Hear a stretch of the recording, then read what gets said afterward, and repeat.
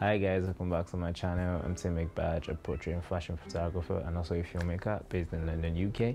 So today guys, I have just a few tips to share with you guys. There are some little things which are like inexpensive or basic stuff that we use for videography that are quite important, but most people do not like pay attention to. It's just like, just very like cheap stuff. So I'm going to start off with I'm just going to mention about 3 different stuff that I think actually makes sense for you to actually have in your camera bag. So they always come in handy. So I'm going to start off with a color checker passport or a gray card. So first thing first, I'm going to start off with this color checker passport video, this one right here. So this is quite important because it makes the job easier for any videographer out there. I could just decide to bring up this card and place it right up to my face. So let me do this again. I'm just going to place it right here, so close to my face right here. So if I have gotten that, then the job is done. I just tend to go down to my Final Cut because I use Final Cut, and I use Color Finale Pro. Then I'm going to put this on Color Finale Pro.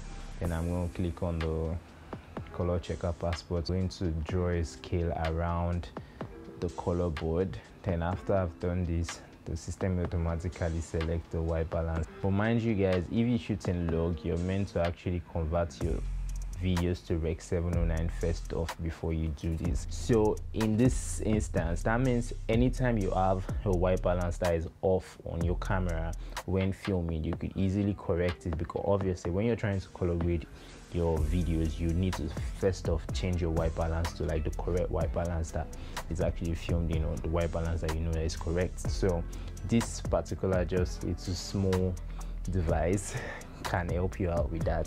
It's just gonna set your white balance for you, and at the same time these 3 bars right here can actually adjust the fixture exposure for you, because you can see it moves from white to gray and to black. So you could use that in checking your exposure, but many times I don't use that. So if you know you're on your camera also, and before you set this one, you could decide to just decide to place a gray card here and a camera focus stuff. But the gray card also works in which you can set a custom white balance from your camera using this gray card right here.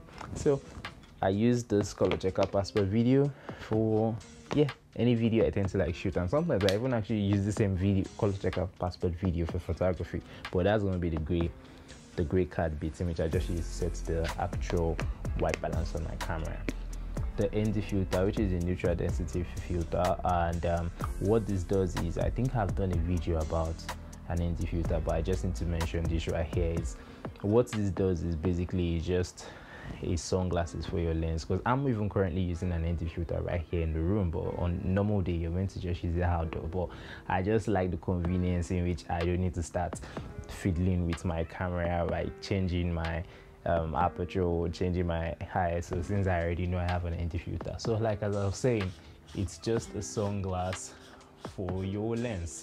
So right now, this is how the video is going to look like with using the same exposure, using the same ISO, white balance, ISO, aperture, and shutter speed. Right now, this is how the video is actually meant to look like using this light and all of that. But can you see what the ND filter is going to do right now? If I just place this ND filter on, can you see what's actually happening to the video right here? Yeah. Aside just reducing the exposure, sunglasses for your lens, darkening it down, it also aids you in situation whereby maybe if you're outdoor and you want to shoot with a very wide open aperture, let's say aperture of 1.8, and when you do that, when you're outdoor and you want to shoot your aperture of 1.8, so you can have that shallow depth of field, that means you need to kill your ISO, you need to bring down you need to increase your shutter speed, and when you do that, you start having the video doesn't look natural anymore. So you use an ND filter in that situation to darken down the whole environment. Then you can still end up shooting your very wide open aperture, which is aperture of 1.8. There's something which is called the Pro Mist filter. The Pro Mist filter is very, very interesting because it actually softens the image. It makes your image look less digital, because there's this thing about Sony cameras, they're quite sharp. I'm currently shooting with the Sony a6400 right now, but it's not like my go-to camera. It's just the camera I use for vlogging and any stuff I just need to do.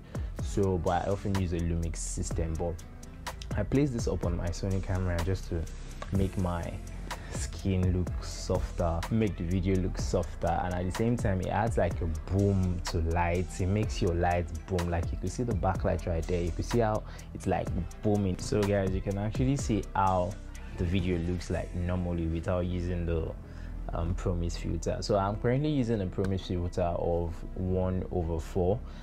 They are different, they come in different levels, so you guys can see how the light just looks more like you can actually see it's a light. It's not booming right there, it's not, that softness is not the light. So let me put the promised filter back on and you guys will see how it looks like again. So guys, you can look right now, you can see how the light is actually like creating like a softness, a halo around the light. Yeah, I think that's the word I'm looking for, a halo, a boom around the light. And also my skin is actually looking way softer compared to like when the premise filter isn't on. So it makes your image look softer and makes it look, let me use the word cinematic. It makes your video looks much more cinematic. And that is the last thing I have in my camera bag that I know I always go with to every shoot with if I need to make videos. I hope you guys enjoyed this video and you've been able to learn something. So if you have, kindly like, comment, share, and don't forget to subscribe on this channel, and give me a thumbs up, a big fat thumbs up.